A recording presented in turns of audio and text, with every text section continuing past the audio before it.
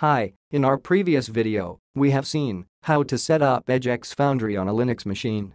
In this video, we will see how to send sensor data to the server using REST API. In order to send sensor data to Edgex Foundry, we have to create a device on Edgex. So to do that, we need to set the value, type, format, length and some other things, so let's do that first. Here I am using the Postman application to communicate with Edgex Foundry from my Windows machine. Open the Postman application. Set the method to post. Set the URI as http:// your Edgex IP, port number 48080/UPI/v1/value add descriptor. Set the payload to raw and SUN format. Copy the payload data and paste it into the data section. Then click the send button and check the response code should be 200 OK. Do the same thing for temperature data. And check the response code 200 OK.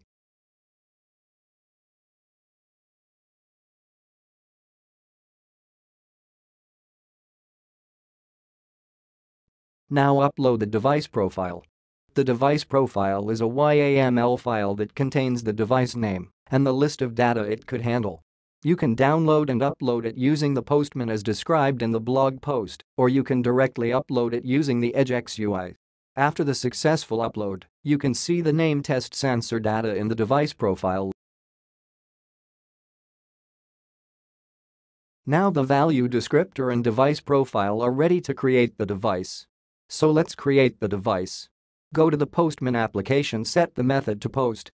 Change the URI to port number 48081 followed by /API/v1/device. Then copy and paste the payload from the blog post and press the send button. Check the response status code must be 200 OK. Now your Edgex Foundry is ready to capture temperature and humidity data. To send sensor data from the client's side, we can use the post API http://edgexip:/port number 49000/API/v1/resource/temp_humidity_sensor_data/temperatures or humidity with the respective value as payload.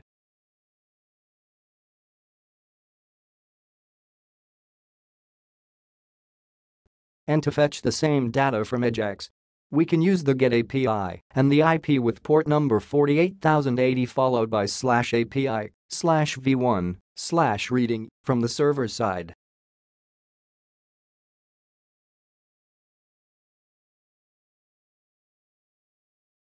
Let's see a quick demo. Here I am using a DTH11 sensor to read temperature and humidity data and send it to the USB port of my laptop, and a Python script that reads the data from the serial port and sends it to Edgex using the post method. If I run the script, you can see the temperature and humidity data that has been sent to Edgex with the response code from Edgex Foundry. Now the data are successfully uploaded to the Edgex Foundry. If we fetch those data from the server side using the Postman application with the same GET method that we previously used, we can see all those data that have been sent by the client. Thanks for watching this video. If you like this, hit the like button.